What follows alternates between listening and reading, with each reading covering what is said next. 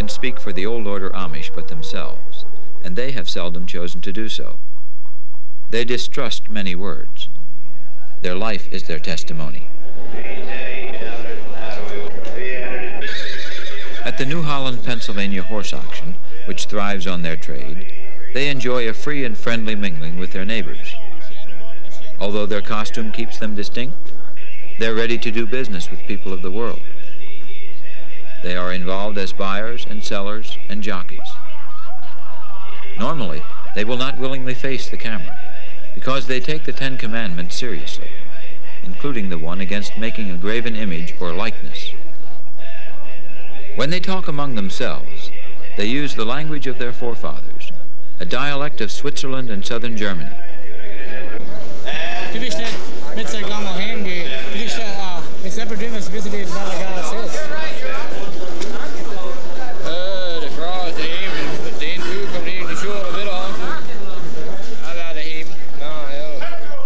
They cherish it as the language of their faith and their community.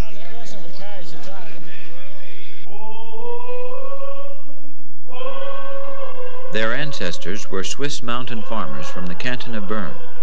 Already a stubbornly rural and tradition-loving people, they sidestepped the priesthood in the Reformation of the 1520s and began to read the Bible and meet in groups with lay leaders. In simple response to the teachings of Jesus, they abandoned warfare, refused to take civil oaths, and made baptism an act of voluntary adult commitment to the church. The state church establishment viewed their existence as a mortal threat, and persecution drove many of them north and west of the Rhine, particularly into the Alsace region. Here they found good land and more freedom to live quietly.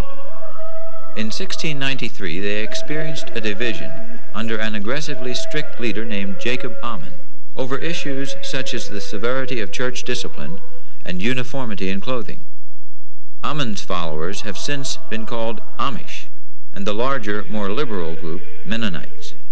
In these Alsatian villages today, there are no more Amish, as a result of 18th and 19th century migrations to America. In the New World, religious tolerance and rich farmland allowed the Amish to prosper. In the 20th century, they have grown to some 75,000, scattered through 20 states and provinces. Harley Wagler left his Amish community in Kansas for the university at 19. He tells what it's like to grow up on an Amish farm. Right from the very start, he develops an Amish way of looking at things simply because he doesn't have much opportunity to be exposed to other influences. So that you are extremely conscious of your family, your home setting.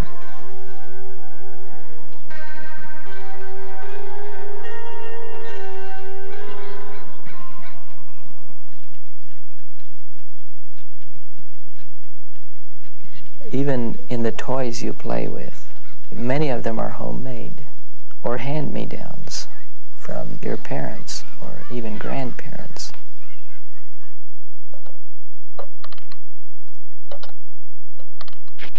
You are very close to nature.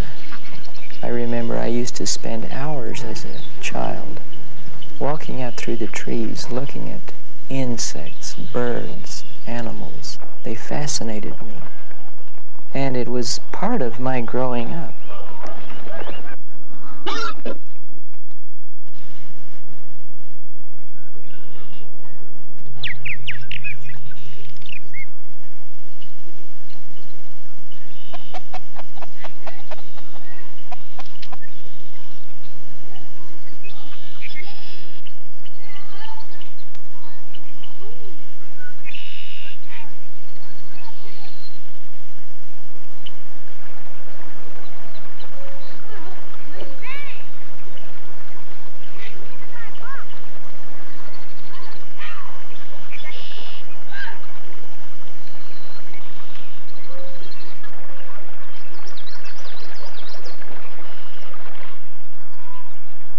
A one-room schoolhouse is all you need to teach reading, writing, and arithmetic, which will fit students to live in their farming community.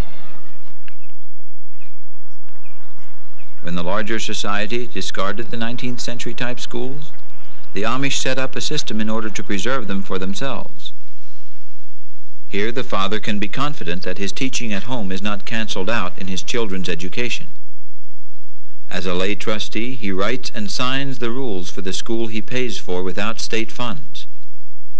Textbooks printed by an Amish publishing house stress the virtues of humility, duty, truthfulness, kindness, and orderliness.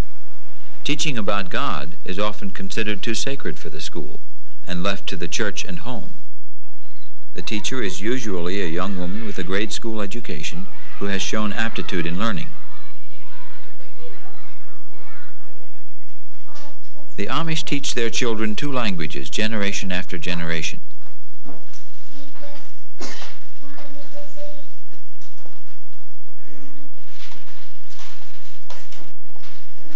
It's the parents, rather than the state, who love their children for time and eternity. And they feel a solemn obligation to nurture their children through innocence to the point of marriage and entering the adult community of work and faith. Between the time when parents yield their control over their children's minds and the time the community takes over, the peer group is of extreme importance.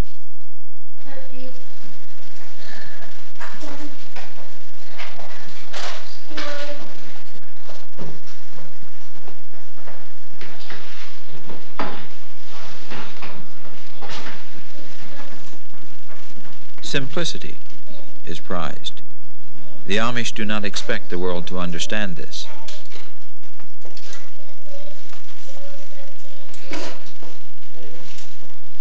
Learning or reading as ends in themselves are seen as detrimental, since they do not prepare a person with the practical skills and tastes needed for life in an Amish community.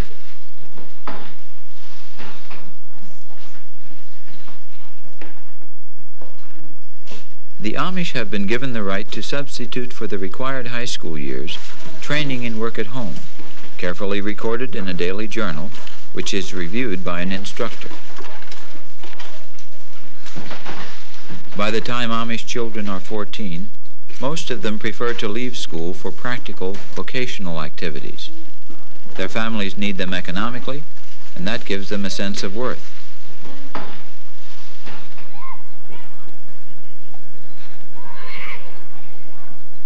At recess, there's plenty of chance for exercise without expensive worldly sports equipment. Physical and social enjoyment, rather than competitiveness, is the point of the game.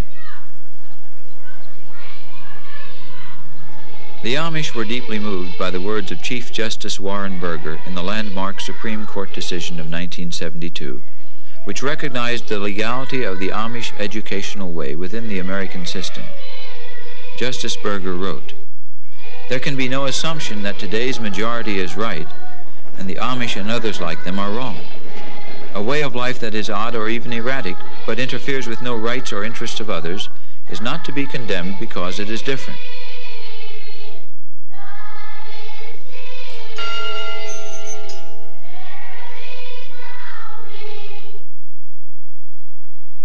An Amish farmer's horses are a prized possession.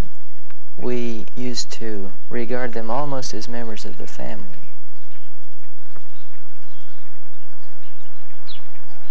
We always fed them very well, took care of them very well during the winter. Horses have their own personality anyway.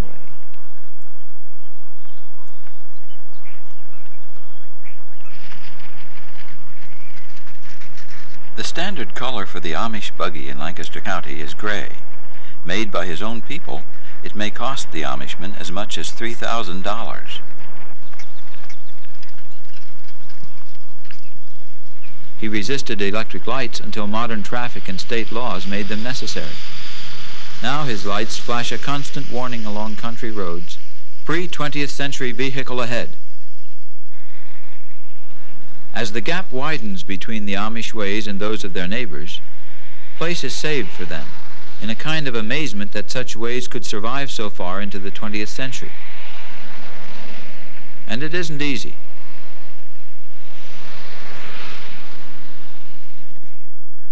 Clothing, like all other aspects of Amish society, is strictly defined by what the Amish call their ordnung.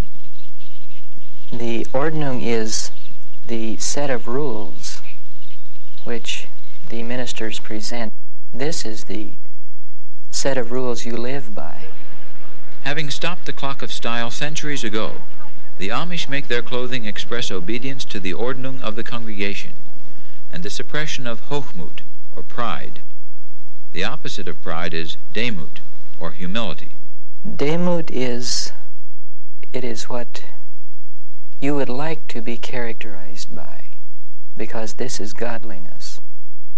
They delight in the natural colors of the earth, but they very carefully control the use of those colors so that they never become a means by which the individual asserts himself or herself over against the community. Innocent children are not in as much danger of exploiting color for egotistic purposes, but even their dress must declare their identity.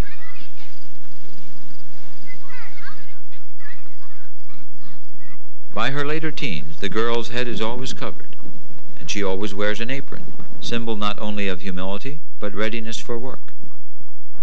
On weekdays, a kerchief may be allowed, but when meeting the public or on Sundays, she wears her cap neatly starched, and a Sunday dress which will later serve for weekday use.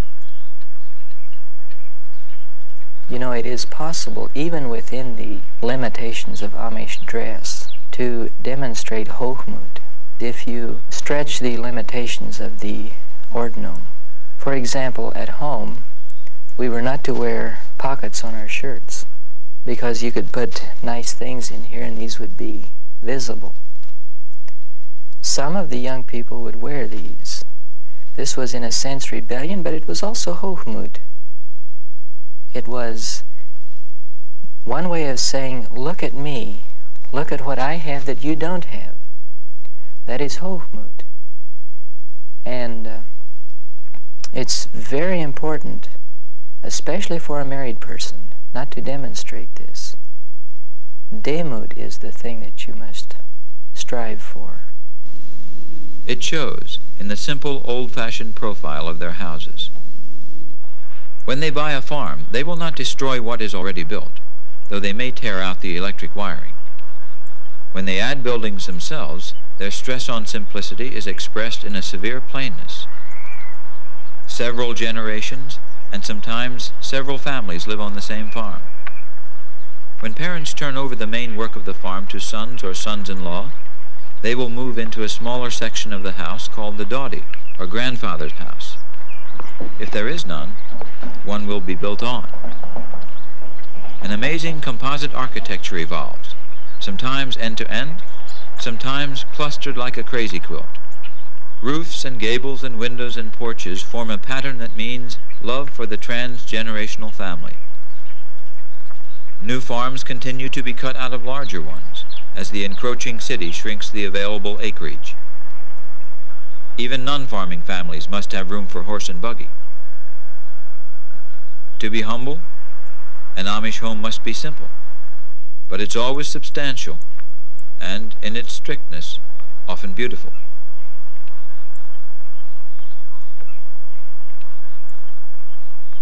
Inside, it's just as plain and functional. There's enough space in the kitchen for it to serve as a combination living and family room.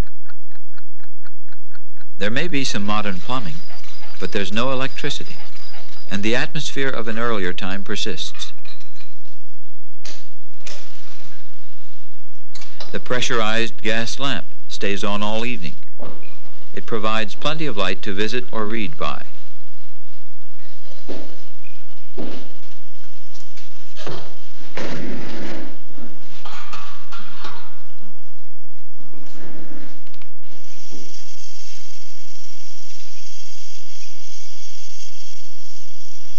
Reading material is usually limited to devotional, historical, and practical subjects, with some harmless fiction and several regular Amish periodicals like The Diary or Family Life. The traditional Farmer's Almanac, listing Christian holidays and astrological data, sometimes contains a directory of Amish settlements. The sitting room is for company, and a few nice things in it speak for hospitality more than pride. A fancy calendar is acceptable because it's old-fashioned.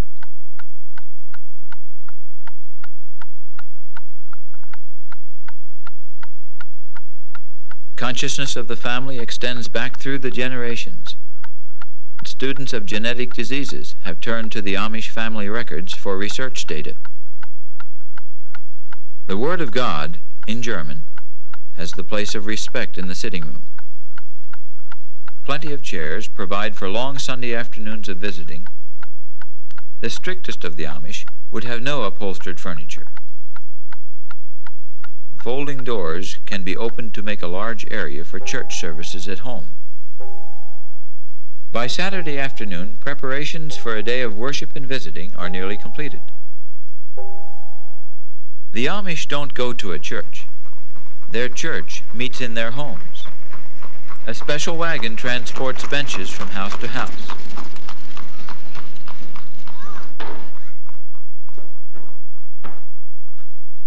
This home has a carriage shop, so chairs are brought out to it from the house. They have no altar or holy place, in keeping with their understanding of the words of Jesus, where 2 or 3 of you have gathered in my name, there I am in the midst of you. Here the congregation will sit for a 4-hour service of singing, preaching, and praying. All ages will attend. Chairs are supplied in the front rows for aged members and ministers. The preaching will be done by men without special training, who have been selected for the role of minister from the congregation by the casting of lots.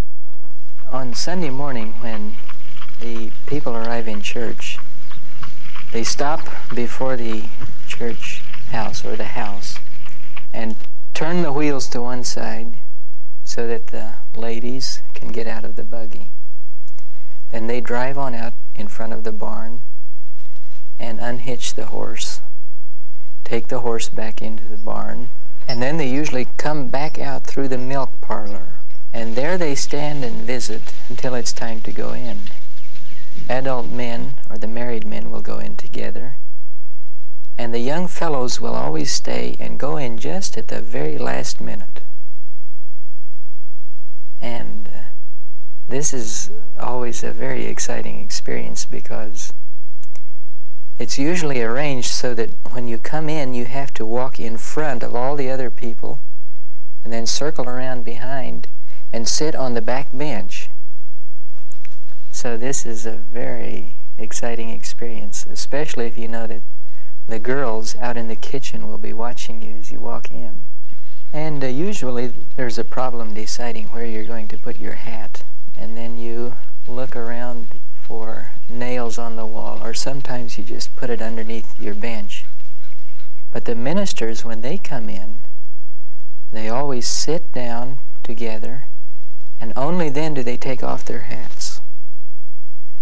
And then here again, it's interesting to see them looking around, where am I going to put my hat? It's really a beautiful, homey atmosphere. For their congregational singing, the Amish use the Ausbund, or selection, the oldest Protestant hymn book in continuous use. It consists mainly of martyr ballads and spiritual songs written by European Anabaptists in the 16th century. They sing by oral tradition, embellishing the ancient melodies almost beyond recognition.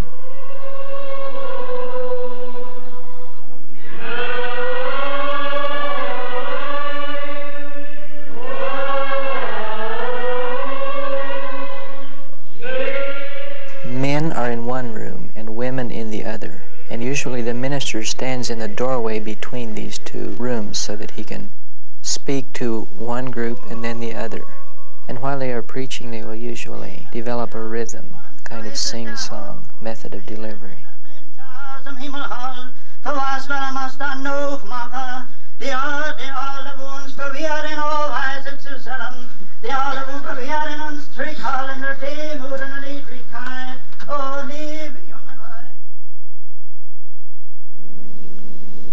The Amishman will accept a new invention or implement, but only after it is clear that this will not change his way of life, or threaten his community and the rules that bind it together, or make him a slave to what people call progress. Once he is allowed by his church the use of a side delivery rake, he outfits it with his own kind of wheels, minus rubber tires.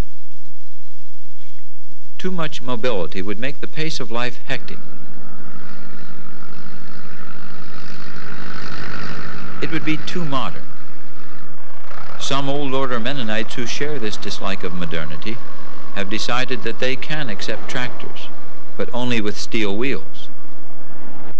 The old order Amishman is not yet ready for self-propelled equipment. This, he fears, would set off a chain reaction whereby everybody would follow the principles of efficiency and convenience to the neglect of humility and communal discipline. Still, he doesn't object to the internal combustion engine and places it on horse-drawn equipment without any concern for his neighbor's inability to figure out what seems to be an inconsistency. It makes sense to the Amishman. It simply means that he will not let modern technology run away with his community or his family at its own pace. He'll accept some progress, but he won't sacrifice to progress all contact with the past and its virtues. He will keep the simple rhythms and human-sized implements that will allow him to live humbly, in community, and in a friendly relation with the earth God gives him, and to save what the machine would waste.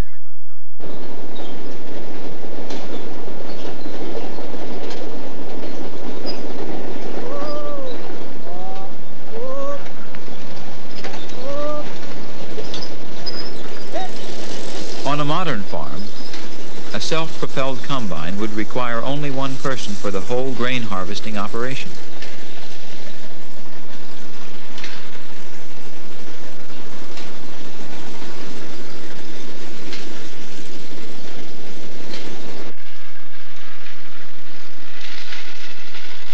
What the Amish lose in speed, they gain in fellowship. Work, under the right circumstances, is as enjoyable as play. Shared work is, in many cases, the Amishman's recreation.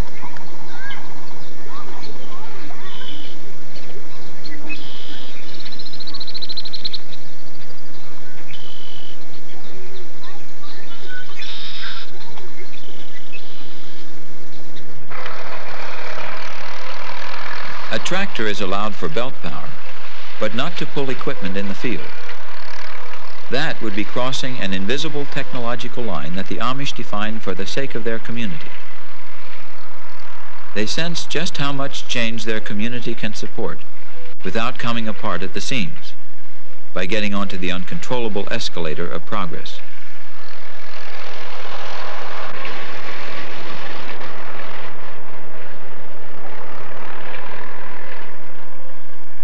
By resisting technological change, or at least slowing it down to controllable speed, the Amish also keep their old people from becoming obsolete as fast as the machinery of their youth is outmoded. Maintaining simple ways of farming lessens the distance between the generations. Shared within the family, hard work becomes a seasonal ritual. You've done it before with your parents, and you'll do it again in the same way with your children. Greater speed and size in their implements might eliminate some labor, but the Amish find their happiness and meaning in labor, rather than in escape from it.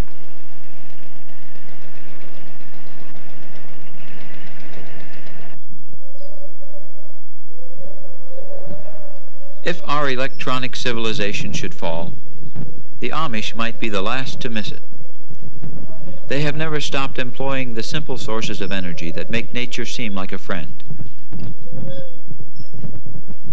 The wind lifts water to an old railroad tank car upended at a spot on the farm higher than the buildings, and gravity takes it back down to the faucet. Wind isn't the only free energy the Amishman taps. By damming the stream in his meadow, the farmer stores up enough power to turn a little wheel, even when there's no wind. It works for the family night and day by converting the weight of falling water into a backward and forward motion. This motion is conveyed up to the house and barn by a cable. And even when the neighbor's electricity goes off, There'll be constant running water for man and beast on this Amish farm. So much of what seems different about the Amish is only their continuing to practice what everybody used to, long after almost everybody else has stopped doing it.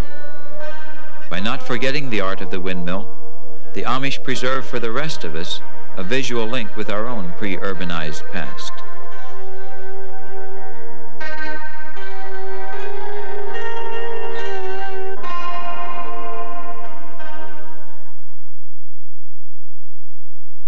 John A. Hostetler, author of the book Amish Society, grew up on a Pennsylvania Amish farm. What we see in the Amish community is children closely identified, sitting on the lap of their father, harrowing in the fields, or riding the horse. First, of course, he helps to do things with his mother and father, whether perhaps in the garden or perhaps in the chicken house, and imitate the adults in various ways. I remember when I was a kid, I was so fascinated by the thrashing we did on our farm. And I made myself a little thrashing machine. That was pure imitation of what my older brothers and my father were doing. And I could identify with that. He begins to work as soon as he is physically capable. You ask him to gather the eggs as soon as he's able to carry a bucket out into the chicken house. He is taught to have responsibility.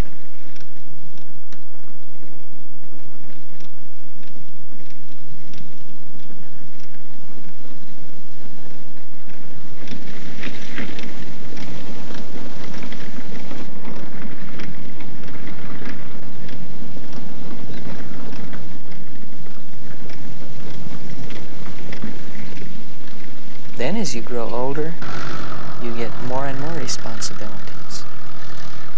And then eventually you get to the place where you can do the chores so that if Dad is gone, he doesn't have to worry about being at home on time. And it's very serious to accept your responsibilities and fulfill them. You may have a fancy car, brand new house that shines by far. You may live to be 100 years old, but if you Nothing is dearer to the Amish than their family. Their children want to be together in heaven. But I want us to be together in heaven. I want us to be together in heaven. I want to walk down the streets of your God. I want to run through the fields of green clover, see the mansion, smell the flowers, hear the singing, it's all ours. See the river gently flowing, feel the gentle breezes blowing. But I want us to be together in heaven. You like play very much too. But in order to enjoy play, it's good to have some work done so that you feel you deserve play. At farm auctions, Amish and Old Order Mennonite boys sometimes play corner ball, a form of dodgeball with a homemade leather-covered ball thrown from four corners. Here the Mennonites are throwing, and the Amish are in the ring. When he's hit, he has to leave the ring. If the thrower misses, he's out. The game will go on most of the day. Sometimes there are two games, one for the smaller boys.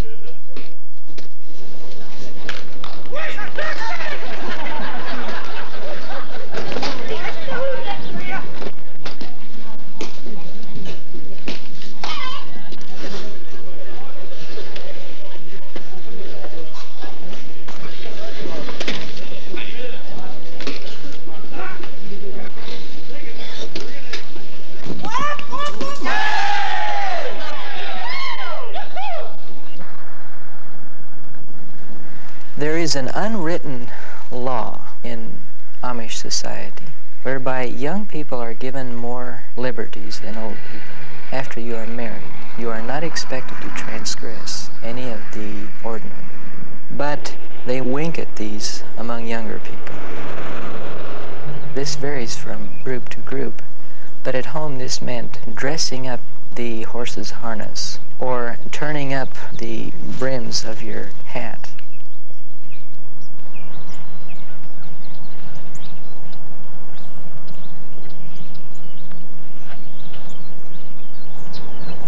A girl would start attending the singings where they get together for hymn sings on Sunday night at perhaps 15 or 16. The boy, generally 16 or 17. And they would learn to associate with their peers, first of all, in this rather large assembly of young people. And they would belong to a peer group, which they sometimes call a gang. It's that group that sort of controls what you do and where you go. In fact, you may go to this for a whole year before you even have a date. A young boy would be embarrassed to ask for his first date, so he'd just wait. He would ask his sister to ask a certain girl for a date, whether he could take her home that night in the buggy, see. You want to have a good harness, and you like to have 8 or 10 ivory rings on the lines that stretch back from the horse to the driver.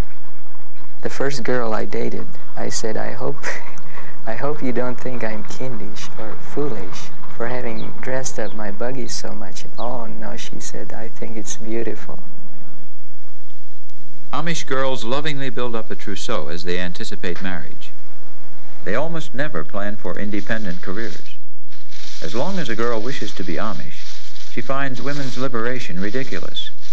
But if she becomes marginal in her loyalties and begins to look elsewhere for her identity, it's another story. I think the Amish child working as he would, doing a full day's job from the age of 16 to 21, has a lot of time to think as he's working in the fields with horses and deep sleep at night. I think the meaning of life becomes focused so that the person may perhaps reject it for a year, or he may become somewhat marginal, but eventually comes back and makes a decision. Now, if he decides to join and later leaves, obviously he will be excommunicated and shunned because he would have broken a vow. They respect the family and the church tremendously. I have a good friend in the Old Order Church and happily married. He was working in a trailer factory for a number of years and didn't like this. But I remember when we were young people going together, there were many, many discussions that we had. Since the option was open, do we want to join a church where we can drive cars and have radios and telephones and things like this, or are we going to stay in the Amish church and be faithful to our heritage? He stayed in the church. He's very happy. He has a nice Amish wife and 2 children, and they live just as simply as his parents did. And I also think he is satisfied with himself because he feels that he has not betrayed his parents. He said it's much better to be back on the farm because you are closer to God.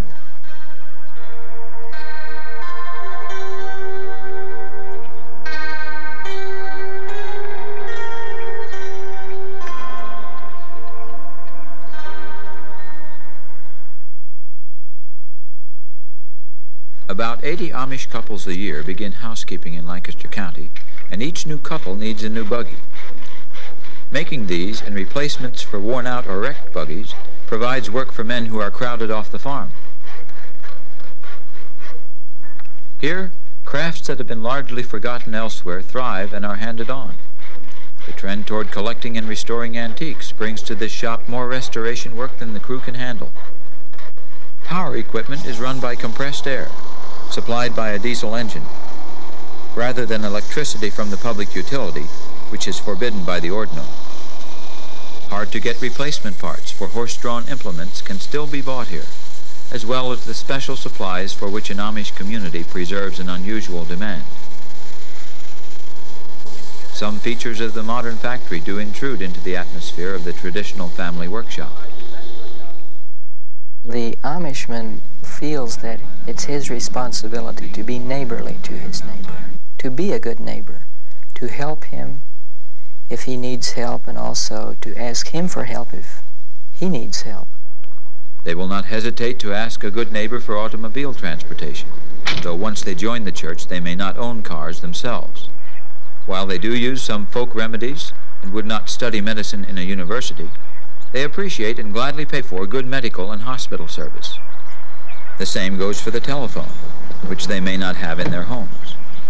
That would allow convenience to dictate the family atmosphere, rather than simplicity and loyalty to the congregation of Christ, which they call the Gamay. And keeping the little telephone booth on the other side of the road, or halfway in the lane, or at least no closer than the porch, holds the proud world at a controllable distance from the minds of the precious children.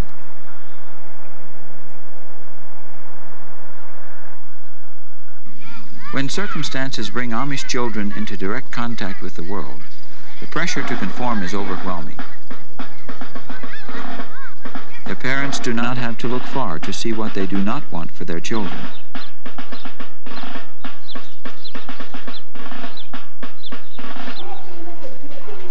At home with the daily chores is the safe place for Amish children to grow up.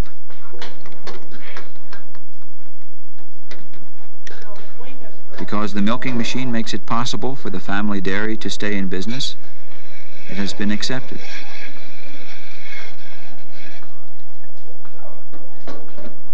Economic pressures have forced them to reconsider an earlier ban on bulk milk tanks. They are constantly struggling with questions. What should we permit and what should we not permit? They did not permit bulk tanks for many years, but they have just permitted them in order to keep more of the Amish farmers working on the farm, rather than having to go to the trailer factories or somewhere else. It isn't as cut and dried as we think, perhaps. The Amish like to do business in one-to-one relationships, where they can buy and sell what they raise or make or bake at home. There's a simplicity and directness about a farmer's market that make it, with the public auction, one of the few places where the Amish meet the world freely without any threat to their way of life.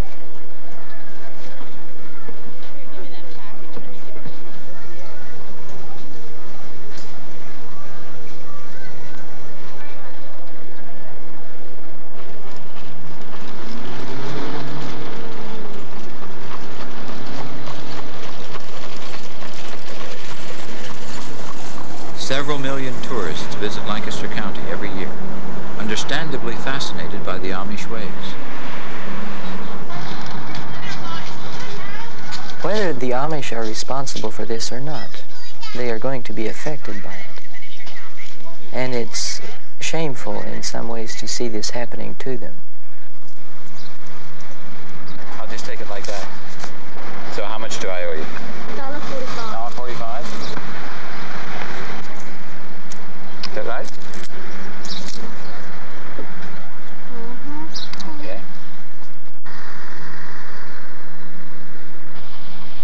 A local Amishman expresses his mixed feelings. I don't know what they read in some of these cities and so on, but I don't know what they expect to see, really. But the shoemaker right across the road from the bank, and there's a tourist stopped there, and he come in and asked Mose Byler, he was an old Amish man. He asked Mose where you can see the Amish people. Well, he said, you just drive up the road here, you might meet some. And he was talking to one.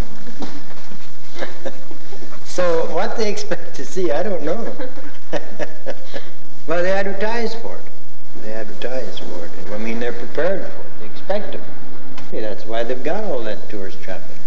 It's so hazardous on the roads. You're driving along with your horse and wagon, and a tourist may be coming this way and a car in back of you, and the tourist will just stop sometimes right in the middle of the road and just what's coming, you know. It's, they're really a nuisance, if I dare say that. They are. They want to talk to you, and if you're busy, some of them don't even know what they're asking you. You know? The Amish are literally, they believe, in the hands of God.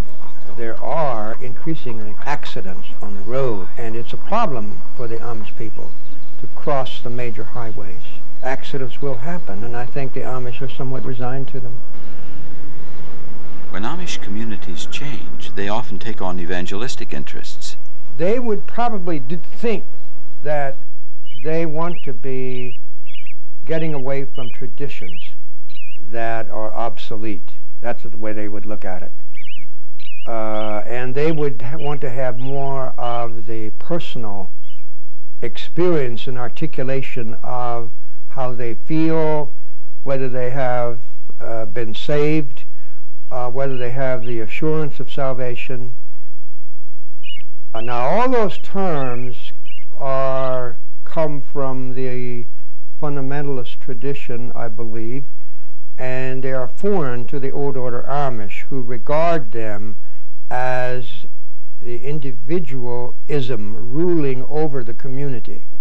So that's why it's threatening to the traditional community.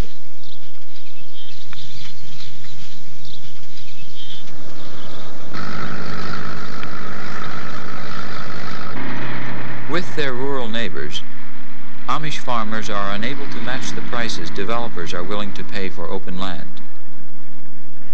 Yeah, this land situation is a problem. I mean, the young man that wants to start up farming and his dad can't buy a farm for him, he just licked.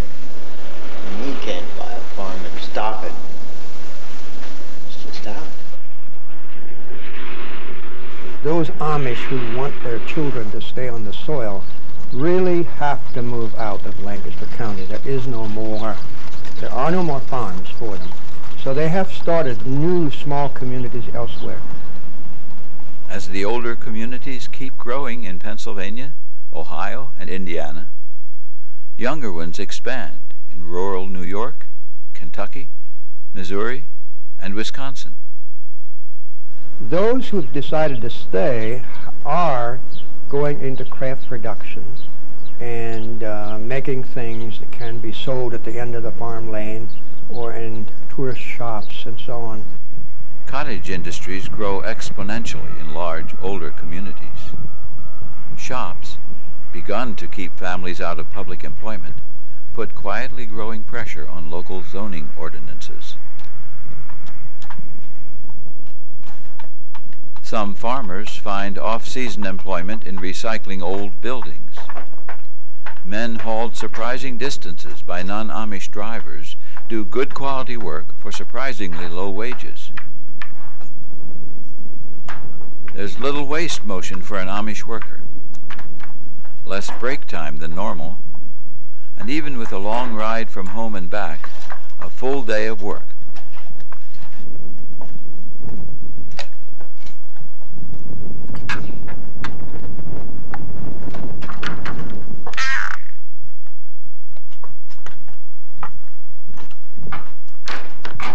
Restoring instead of demolishing a decaying barn in a newly suburban landscape becomes viable with Amish help. Working away from his home community, an Amish contractor may use some modern machinery to keep his non-union crew small and make his rates affordable. All along, the growing side effects of new technology on the communal safeguards are carefully monitored by spiritual leaders. A 1984 feature film, Witness, set Hollywood-type erotic and violent scenes over against Amish community. Shown worldwide, it tapped a deep longing for a more peaceful life. There were protests against its more obvious distortions. Most Amish ignored it. Conversions to Amish life occurred, though some were temporary. The film itself fed the relentless growth of tourism in Amish areas. When moral breaches like youthful drug use do occur, the Amish do not excuse them. Aware that they've become intriguing icons, they don't shape their ways to opinions in the media. They also experience sympathy from the world. In Lancaster County, a Harvard-trained couple focuses the latest medical research on genetically based illness. Central Pennsylvania, too, has an old Amish community in the Kishicoquillas, or Big Valley. Another straddles the border with Maryland.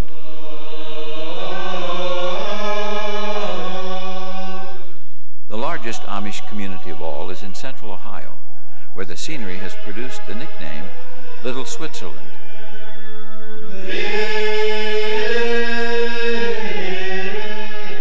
Here there are variations in buggy colors, dress patterns, or the flourishes on the tune sung every Sunday across North America.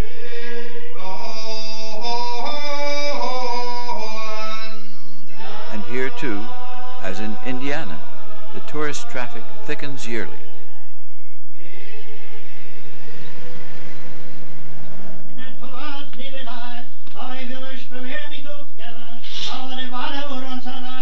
When the Amishman's body is returned to the earth he has tilled, he is surrounded in death as he was in life by his community.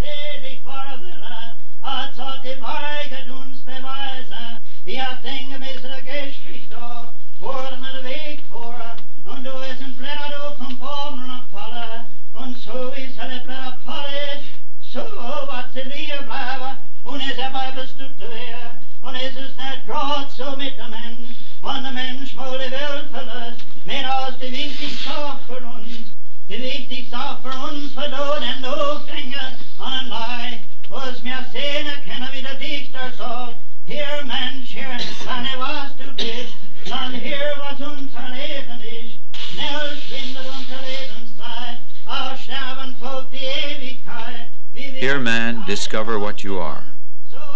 Learn here what your existence is. How swiftly flees your span of life, from time into eternity.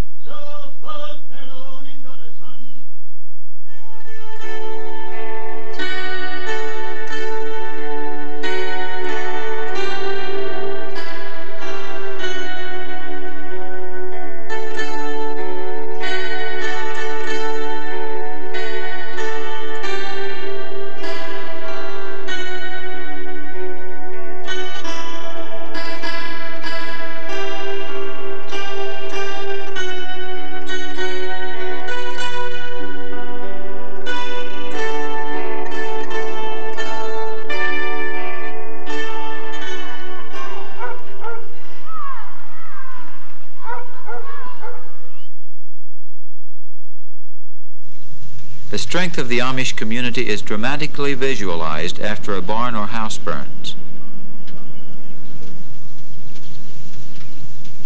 The Amishman is never alone in his troubles, and he is bailed out by people he knows, rather than by a commercial insurance policy. Of course, the barn, after it burns down, there has to be a cleanup period for perhaps a couple of weeks, and a preparation for raising the barn, and that is done by experienced, you might say almost semi-professional Amish builders. And then when they are ready to put the beams together, that's when everybody comes with a hammer and a saw, whatever it is you can do best with. You bring your own tool, and you simply gang up with somebody else and work together. I think it is an honest articulation of fulfilling a need in the community, where everybody gets together and helps each other, rather than the individual who suffered loss goes off somewhere to the city to collect on an insurance policy. And then he still has to do it himself in a kind of a bureaucratic way, because he has to make contracts with people to do it. In the Amish fashion, it's simply people getting together, realizing that they are needed and they do contribute, and restoration of loss, I think, is perhaps symbolic also of their religion. The Amish emphasize doing rather than saying.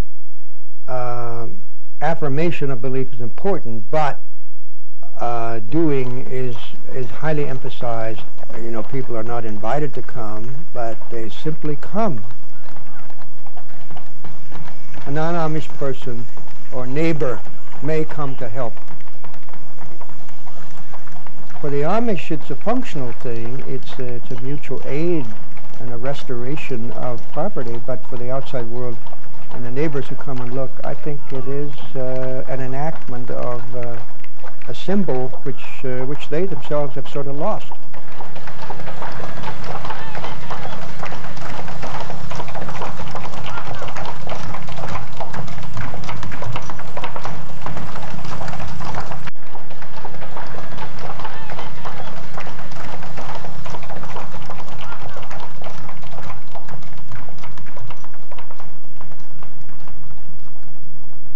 At the turn of the millennium, a tornado finds the community as ready as ever for mutual aid.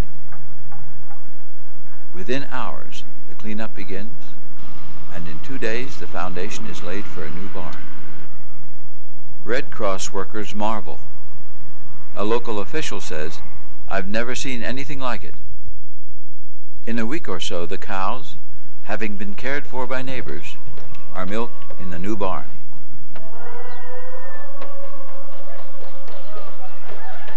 They are a people who, in their respect for the law of God, cherish the earth and keep it, who will not sacrifice community for convenience, who have not been caught up in progress, who believe that order brings unity and contentment, a people who have not yet been able to accept fully the first stages of the Industrial Revolution, though they live in its latter phase. A people who don't discard the past, who fear pride, and who don't argue with nature, who know how to accept limits, who live what they believe. A people who are in the world, but not of it. A people of preservation, a people of God.